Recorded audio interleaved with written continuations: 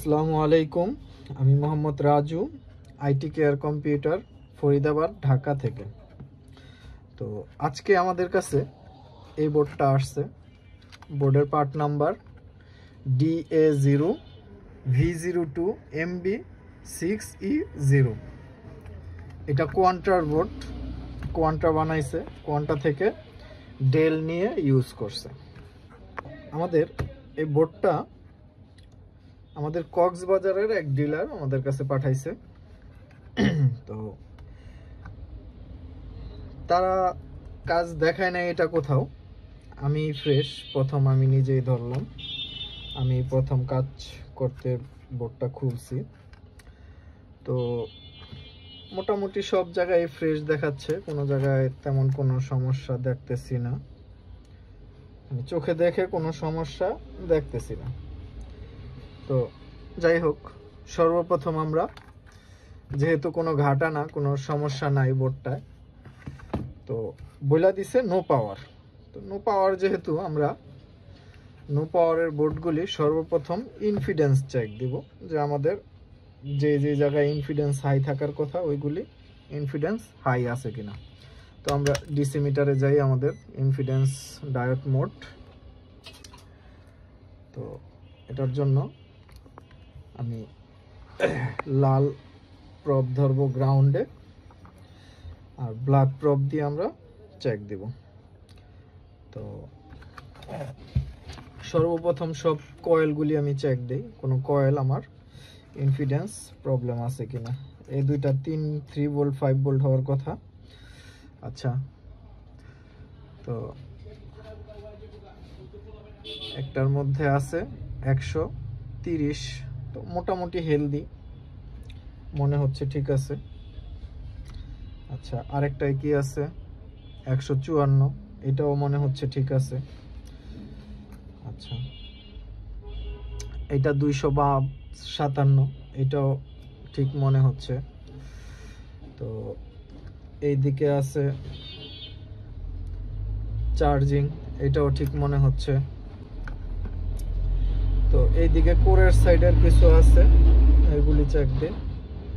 এটা 46, এটাও ঠিক মনে হচ্ছে, কারণ যেহেতু প্রসেসর লাগানো আছে, প্রসেসর লাগানো থাকলে আমাদের ইনফিডেন্স একটু প্রসেসরের সাইডের ইনফিডেন্স একটু কম দেখাবে, এটা দোষের কিছু না। আচ্ছা, এটা দেখি, এটা 130, এটাও মোটামুটি হেলদি মনে হচ্ছে। এই দিক দিয়ে নিচে দুইটা কয়েল আছে। আচ্ছা, এদিক দিয়ে ধরি আমি, তো এটাও 32, এটাও মনে হচ্ছে যে ঠিক আছে। তো আমি এখানে 32 বলতেছি এই কারণে, কারণ আমাদের এই মিটারে একটা ডিজিট বেশি, তো লাস্টের 1 যেটা আছে ওইটা আমি ধরতেছি না। তো ইনফিডেন্স মোটামুটি সব মনে হচ্ছে যে ইনফিডেন্স ঠিক আছে। তো ইনফিডেন্স ঠিক থাকলে আমরা কি করি, আমরা ডিসি কানেক্ট দেব। তো আমরা ডিসি কানেক্ট দিয়ে দেখি যে আমাদের কি সমস্যা। তো আমি প্রথমে ডিসি কানেক্ট দিলাম। তো ডিসিতে আমার কি আসতেছে, 13 লোড আসতেছে। আচ্ছা, 13 লোড আইসা ইনস্ট্যান্ট আছে, দেখি আবার খুইলা লাগে। হ্যাঁ, 13 লোড আইসা ইনস্ট্যান্ট আছে। তো যদি এই বোর্ডে 12-13 লোড আসে, তাহলে অনেকটা মনে হয় বলতে অনেকটা কনফার্ম যে আমার 19 ভোল্ট ঠিক আছে।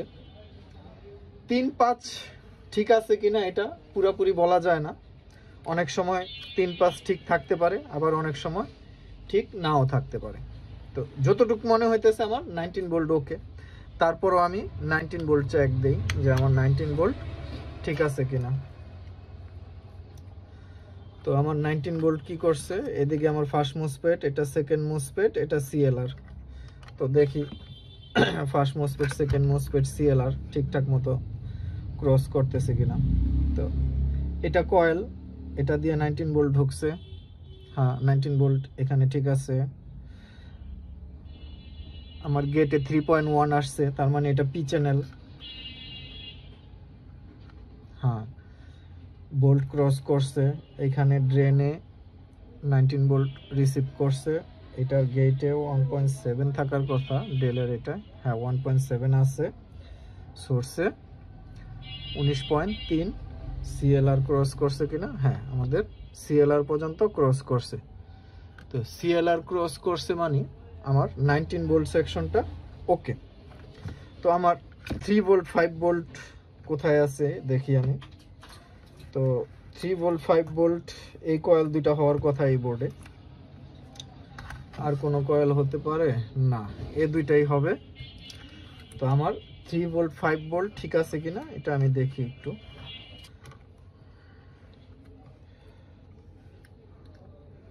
না, আমার 3 ভোল্ট ভোল্ট আসতেছে না, হালকা কিছু একটা আসতেছে এরকম মনে হচ্ছে, বা আসতেছে না। 3 ভোল্ট বা 5 ভোল্ট দুটার যে কোনো একটা, না আমার 3 ভোল্ট 5 ভোল্ট পাচ্ছে না। তো আমার এই বোর্ডের পাওয়ার সিকোয়েন্স কি? আমার এই বোর্ডের পাওয়ার সিকোয়েন্স হলো, ফার্স্ট আমাদের আরটিসি পাবে, তারপরে গিয়া কমপ্লিট হবে 19 ভোল্ট, তারপরে 3-5। তো আরটিসি পাওয়ার সিকোয়েন্সে দেওয়া, কিন্তু আরটিসির জন্য প্রবলেম কি হবে? আরটিসির জন্য প্রবলেম বেশিরভাগ হয় যে এসএলপি S3 S4 চিপ থেকে বের হয় না। আচ্ছা, আমরা 3-5-এর আইসি দেখি।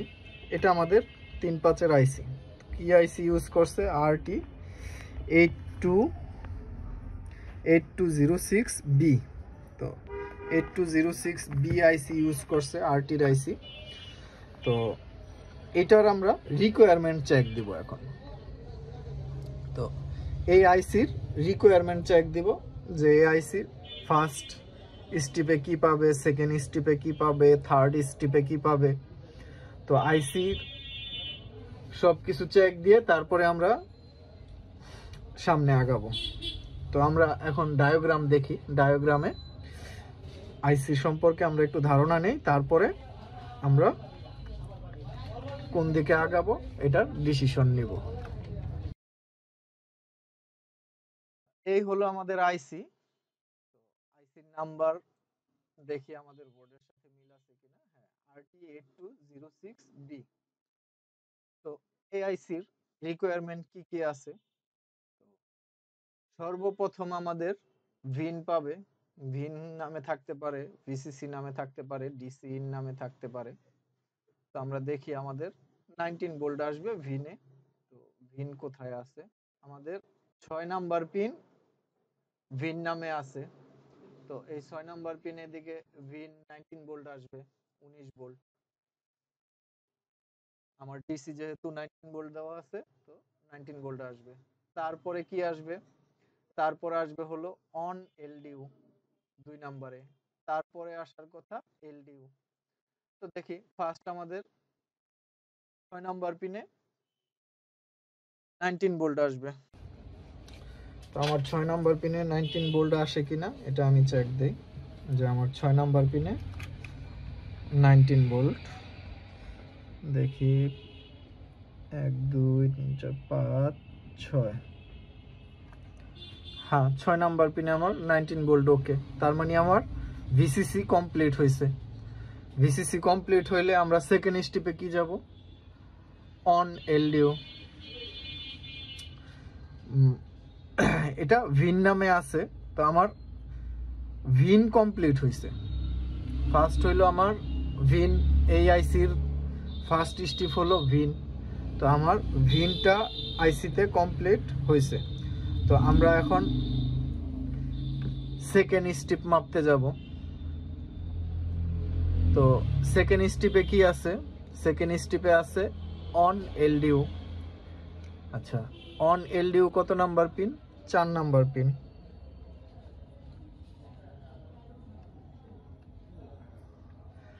অন এলডিও সাধারণত 4 থেকে 6 ভোল্ট এর মধ্যে থাকে, যদিও অন এলডিও থাকে এই আইসিতে। তো আমার এইদিকে 5.1 ভোল্ট আছে। তারপরও আমি যদি ডিটেলস জানতে যাই, তখন আমার ডায়াগ্রামের এই যে ভিউ আছে, সরি ভোল্টেজ ডিভাইডার আছে, এই ভোল্টেজ ডিভাইডার যদি আমি করি, এই যে দিক দিয়ে 19 ভোল্ট আসবে আইসা, এটা R1, এটা R1, এটা R2। তো যখন আমি এই দুইটা ক্যালকুলেট করব, ক্যালকুলেট করলে আমি দেখা যায় সাধারণত 6 ভোল্ট 4 ভোল্ট থেকে 6 ভোল্ট এর মধ্যেই আমার অন এলডিও থাকার কথা। তো আমরা পাইলাম কত? অন এলডিও তে আমরা পাইলাম 5.1 ভোল্ট। তার মানে আমার সেকেন্ড স্টেপও কমপ্লিট, যে আমার আইসির যে সেকেন্ড স্টেপ ইনপুট সাপ্লাই পাওয়ার কথা এটা কমপ্লিট। তো এই আইসির ফার্স্ট এই দুইটা স্টেপ যখন কমপ্লিট হবে, ভিন এবং এলডি অন এলডিও, তখন আমার আইসি জেনারেট করবে এলডিও 5 ভোল্ট। এই আইসিতে একটাই এলডিও, অন্য অন্য আইসিতে আপনি দুইটা এলডিও পাবেন 5 ভোল্ট 3 ভোল্ট। আর এটাই কি করছে, একটাই এলডিও করছে 5 ভোল্টের, ওইটারে আবার কনভার্ট করে 3 ভোল্ট বানাইছে আরেক জায়গায় নিয়ে, ওই এলডিও আবার যেই জায়গায় লাগবে ওই জায়গায় ইউজ করছে। তো আমার 7 নাম্বার পিনে আমরা কি পাইতেছি? 7 নাম্বার পিনে আমরা এলডিও পাইতেছি। তো আইসি 7 নাম্বার পিন আমি চেক দেই, 7 নাম্বার পিনে কত ভোল্ট আছে। 7 নাম্বার পিনে 5 ভোল্ট থাকার কথা। তো এটা 8 পিনের আইসি। তো হ্যাঁ, 7 নাম্বারে আমার এলডিও পাইতেছে না, তো আইসি থেকে এলডিও আসতেছে না।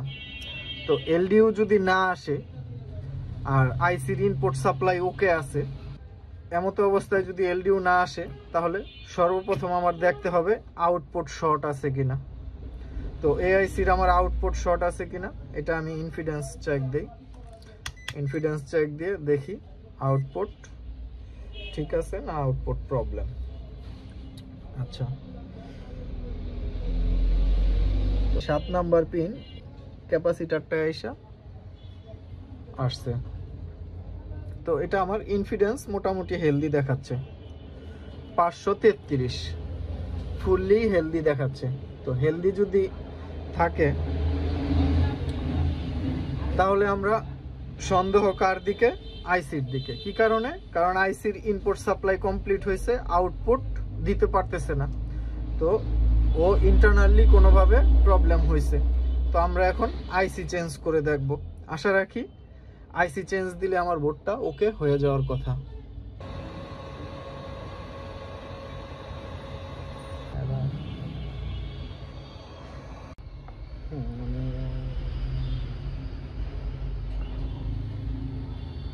তো আমার আইসি লাগানো কমপ্লিট, এখন আমি একটু ক্লিন করি।